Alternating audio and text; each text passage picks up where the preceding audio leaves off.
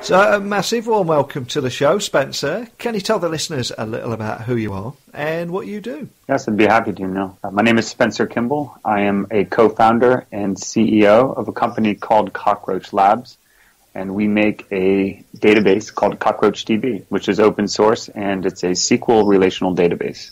Now, when I researched you guys, I quickly learned how Cockroach Labs is a SQL database for building global cloud services.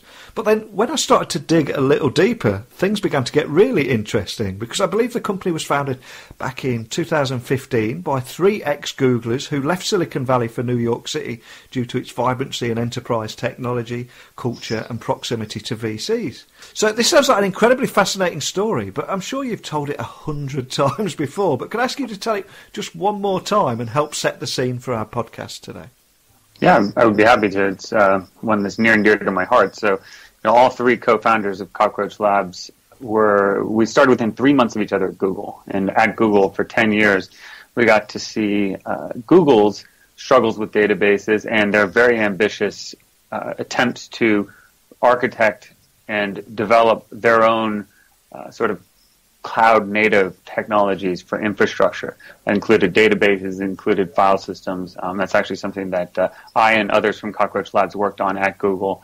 And, that was a revelation, because Google was one of the big success stories in the post-dot-com boom ecosystem, and, where I think companies came face-to-face with unimaginable scale, for one. And numbers of customers that started to reach into the billions, and that necessitated new technology. So it was very exciting to see those things built.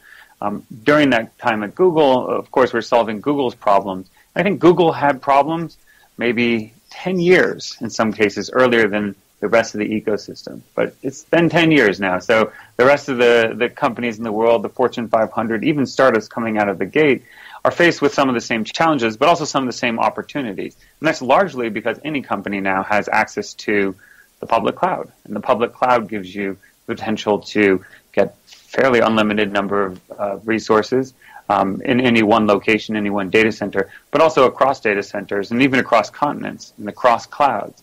And even that is changing as companies start to bring on new technologies like database, compute, and storage and networking that actually happens at the edge, for example.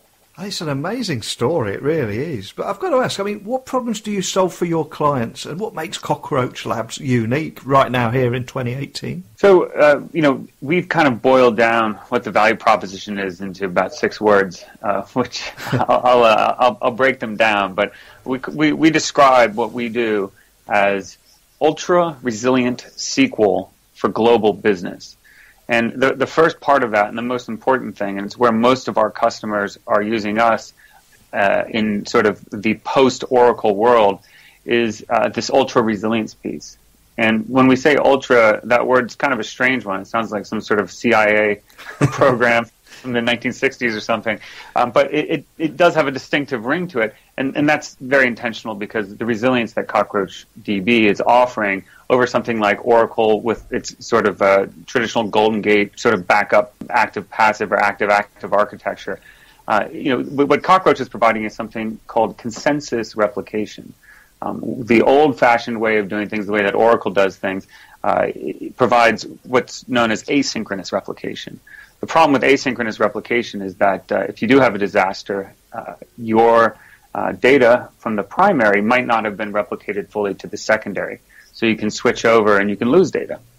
Further, you can actually have both your primary, which you think is dead, but it's actually still alive and still operating, and your failed over secondary, which is also live and thinks it's the primary now, and they can kind of create different futures.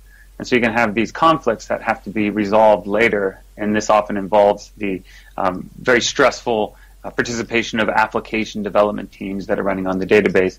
Cockroach, by contrast, is providing resilience that is involving 3 or more separate physical replication sites. Not just 2, but 3 or more. And then every time something's written, at least 2, the majority. So if you had 5, you'd have 3 or 4 or 5 all would have to respond, but you need at least 3. When the majority have responded, then something becomes committed. And that a crucial distinction, which means that you don't lose data, you don't have conflicts when there are failures. So really, it's like a realignment of what disaster recovery means in an organization. Cockroach is trying to turn the conversation away from disaster recovery and more to what people are now calling IT resilience.